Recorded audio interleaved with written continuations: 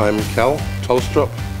I've been DJing since 1981 and still kind of active.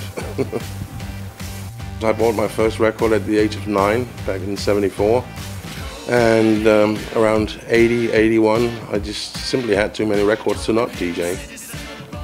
Well, I did the first 10 years pretty much in Denmark. At the end of the 80s I started playing a few clubs in Europe, around Scandinavia. Went to Paris for a holiday and blagged myself a job at La Bandouche.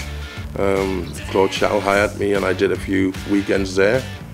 Got a taste for playing elsewhere, and luckily ran into a guy that knew a guy that I knew in London, Brad Rice, who used to be the resident DJ at Love Ranch, and he hired me to do a 1-hour gig there, and it sort of all took off from there.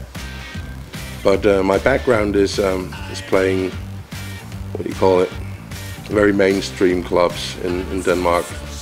Back in those days there weren't really any underground clubs, so I suppose you had to play mainstream clubs. Well, it definitely wasn't a good job when I started DJing in '81. My parents didn't like it. There wasn't a whole lot of respect surrounding the job. It was the kind of job that old English guys would come to Denmark and do, sounding like a DJ from Radio Luxembourg, and a lot of microphone action going on. It wasn't the art form or the creative thing it's become today. It was basically just, you know, doing your radio show in a club. And today, I suppose, yeah, it's an... I kind of hesitate calling it an art form, because I think it's just a creative skill or a creative job. I mean, I suppose if a DJ can be an artist, so can a baker or a chef. But yeah, it's more of a creative thing these days. It's more of a, you can put your personal touch on DJing much easier these days. And also there's a whole, I suppose, the whole personality thing is definitely changed from when I started. People wouldn't go to hear a specific DJ in the early 80s. Definitely not in Denmark anyway. I know it's different in London and New York and places like that. The style I play isn't that terribly different from what I've always played. I've always tried to keep it pretty eclectic, mix things up. I find that if you limit yourself to one genre of music, you're missing out on a lot of good stuff. There was a time in the 90s where I was more or less just an electronic DJ, but I try to, you know, just find the best of everything, be it rock, pop or disco, and play those. Try to mix them up as well as I can.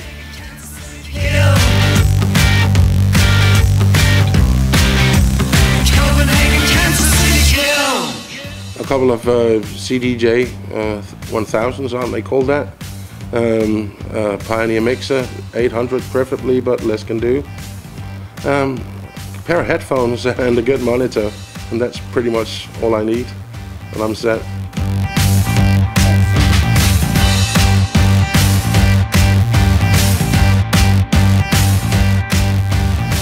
The Idiot DJ pseudonym comes from a club I did called All DJs Are Idiots, and that name obviously inspired by DJs Are Not Rock Stars, etc.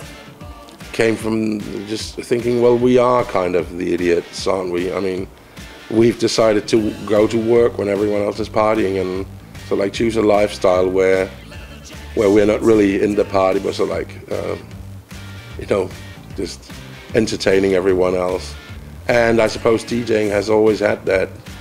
You need that nerd gene to be a good DJ, I think.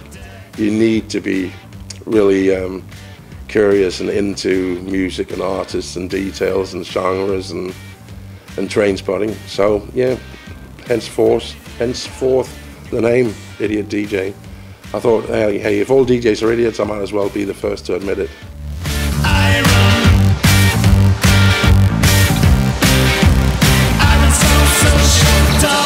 Right now I'm remixing an unknown Danish act. It's my first time back in the studio for a while. I find it quite boring, but thought I'd give it a go again. I am compiling a CD with a female DJ colleague, Lee Gammeltoft, called the Sound of Copenhagen.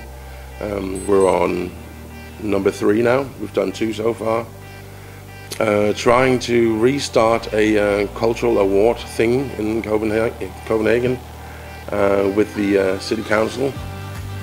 And what else am I doing?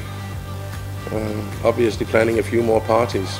Oh, and yeah, doing a night of suicidal quiet music and a monthly club called Selecta Superior with 2 of my best friends and so like old school DJs in Copenhagen. That's so good. Remember to turn off the mobile phones, but that one's not going to be stopped.